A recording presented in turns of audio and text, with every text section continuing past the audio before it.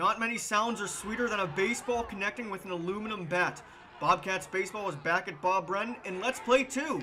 Ohio jumped in front early in Game 1 thanks to 3 first-inning errors by Morehead State, forcing in 2 runs. Those defensive woes continued in the third as Traben Funderburg reaches first on a throwing error, scoring 2 more runs for the Bobcats, making it 4-0. The Bobcats add more insurance in the fourth. Mason Minzy singles out to left to chase home Spencer Harbert, extending Ohio's lead to 6. And that's pretty much all Ohio southpaw Joe Rock needed.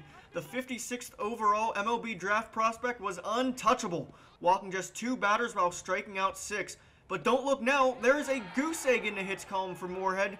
In the final inning, Rock needs just 2 more outs after walking a man, and no problem. 6-4-3 double play, and that's it. A 7-inning no-hitter for Rock, and Ohio wins 6-0. The Bobcats and the Eagles hit the diamond shortly after for Game 2, and this one was a pitcher's duel. Colin Sells got the start for Ohio and only lasted 4+ innings. The Eagles finally broke the scoreless tie in the fourth when Peyton Dillingham singled home a run, but Ohio countered in the bottom of the inning. Aaron Levy launches one off the wall and straightaway center to even things up at 1, and that was the last time a run crossed home plate for a while.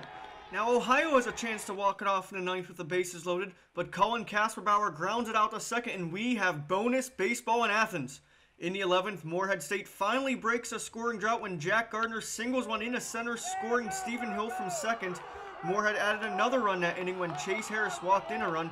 Morehead takes a rainy second half of the Twin Bill 3-1.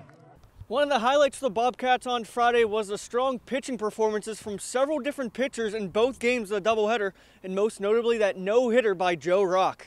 I thought the pitching was outstanding today again. You know, last weekend we had good quality starts out of our guys down at Radford, and then obviously you mentioned Joe Rock. He's one of the top left-handed pitchers in the country for a reason, and he's our horse. And I expect Joe to give us that opportunity every Friday night going forward into the spring.